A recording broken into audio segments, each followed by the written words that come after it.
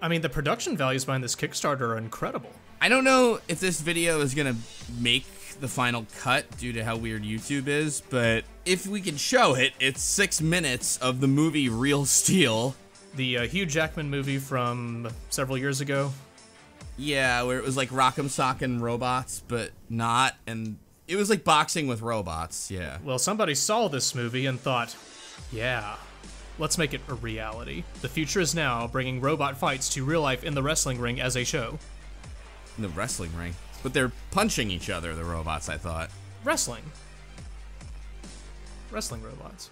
Here's another thing that makes no sense, though, and I'll at least put up a picture from the movie or something. Yeah. These robots fight, right, in like a ring. Yeah. But there's people in an audience, and these robots are relatively agile and very heavy. Yeah. I would think the barriers of the ring might not contain them necessarily. That's the thing, yeah. But regardless, that liability, that business liability is ignored in this Kickstarter. I think all the crowd here just came to see Hugh Jackman, really. I'm assuming so. But let's look at some of the stuff because yeah. So just I guess a realistic goal of $3 million to make this robot fighting thing a reality. Yep. You might need more than that, though.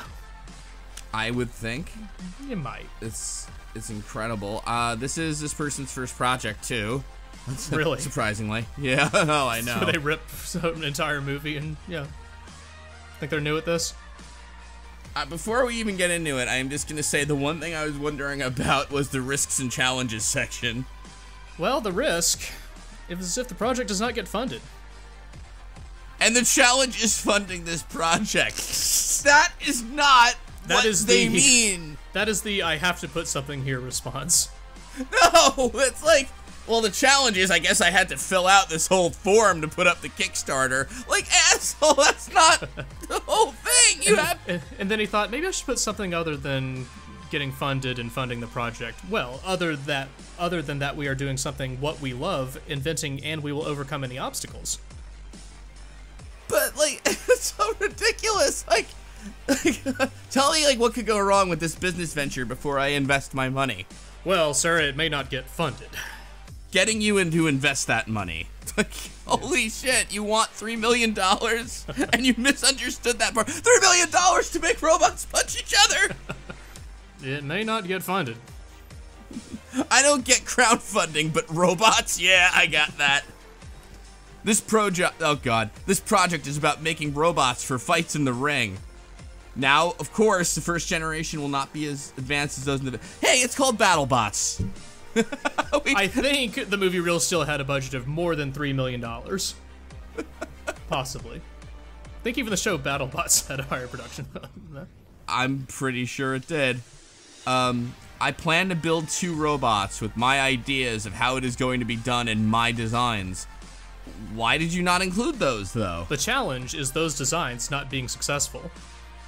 But, like, isn't that, like, something you could do to flesh this out a little more? Because this is blood from a stone for us. It's just this description and the risks and challenges section. But Beef, if you want to see where your money goes, well, for a show in a ring with lots of people coming to watch it and support the first show, including the ones that helped fund this project, who will get free tickets for it? Hold on, including, you mean? Yeah, thank you. And yes, it is possible to pull it off and make robots for the first real robots like humans fight. What? To perfect this technology, it would take 10 years from now to achieve what is in the video. Wow, we really thought about that. Based on what? But that does not mean that 2 robots will not smock steel and put on a show from the future today. The future is now. Let it happen, guys. The future is now. Let it happen, guys. The future is now. Please let it happen, because it's not currently happening. The future that is now. Give me $3 million. No, come on, let it happen, guys. All right. The future is now, and it will take 10 years from now to achieve what is in the video. It is a work in progress. Bullshit. There is no fucking way you have started serious progress. My work has only just begun as I put this music over the movie Real Steel. That's step 1. They just need to be built. Do you remember that terrible Austin Powers sequel where Dr. Evil showed a clip of Independence Day to simulate blowing up the White House? Oh, yeah. Mm-hmm. That's this, actually. Yeah. That's exactly what this is. Like, look what we can do. So if you give 10 Canadian bucks, you get a thank you certificate for your help. Oh, well, thank you. I'm glad that ships anywhere in the world and we'll just be fucking 25, you get a certificate and a video of the show. Before hitting the TV screen in the future. You know how the Hollywood producers say, hey, before this hits the TV screen in the future. That's amazing. The estimated delivery for the video of the show, October 2017. This is all gonna happen in 10 months. We need about 10 years to build what robots that are in like the movie Real Steel, but I can get something together in about 8 months. Not only that, but like, wait, the Kickstarter doesn't even end for another 2 months, so we won't have the money for 2 months. He has 6 months to build the robots, get them fighting, put a show on, send you a video before it hits the TV screens. Well, at least he's putting his money where his mouth is, what with using the freemake.com editing software. Oh my god, you're right! To do his Real Steel editing. I didn't even pay attention. Were there any cuts in that video, or was it just a straight 6 minutes of uncut footage from the film? I think he literally just married whatever music that was to the Real Steel video. Wow. $50, you get a ticket for the show, plus a video and a certificate. So the show is going to happen in October. You get video of the show before it premieres, so maybe September? Even better, wait, so there's limited 40,000 left to 40,000. Yeah, and it's a middle row seat. Yes, so I don't know what a stadium is.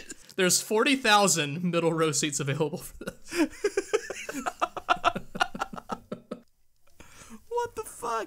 Well, where I don't get it though, because there's no tier for like, you know, the back or anything. It doesn't seem like. Yeah, so. The front row has unlimited seats. What the hell's going on behind the middle of the row? So if the future is now, let it happen. For $100, first class tickets, parentheses, front row. Oh, he's got a venue chosen as well, Montreal Stadium. Is that even big enough? Like how? I mean, for the robots, I don't know. Was Real Steel filmed in Montreal Stadium? I don't think that it was. You know, I just Googled, too, the capacity for Montreal Stadium. Yeah, how many? And it's 66,308. So 40,000 of those are middle row seats. Right, yes. And then 26,000 are left in all the other rows. Okay. Mm-hmm. That makes sense. Let's see here. You know what I bet, too? The people who made the movie Real Steel are going to be really happy when this project gets funded, this sport gets made, and it turns out the person raising the money used their copyrighted footage to actually make this happen. Oh, do you think that'll be a problem? No, they're like, hey, good for you. Please feel free. We're okay with other people making money off our stuff. There is no one in the world who wants a cut. Well, anybody having a problem with using the footage of Real Steel may change their tune a little bit if they pledge $250 and get a tour of, I guess, Montreal Stadium, which I think they might have to sign off on. You know, in addition to it being the venue for this whole affair. I like, too, the notion that you have metallic bracelets with your names engraved for $250 of, like, everything else. Mm-hmm. The cheapest, the thing that's the easiest to make is the highest tier. Yeah. And it'll still be delivered in October. Mm-hmm. He's going to have a busy few months. Like, second quarter is going to be a nightmare. I think this whole year is going to be rough for him. Yeah.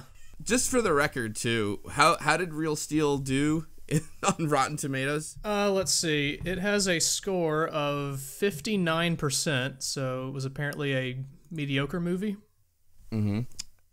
The good news is Real Steel 2 is in development, so maybe he's onto something there. Oh, okay. You know, so it's possible that this is actually more of a cult hit than I realized, but I doubt it. Maybe his robot will look exactly like Hugh Jackman. Yep. That would draw a lot of people to Montreal Stadium, I think. I think so. Yeah.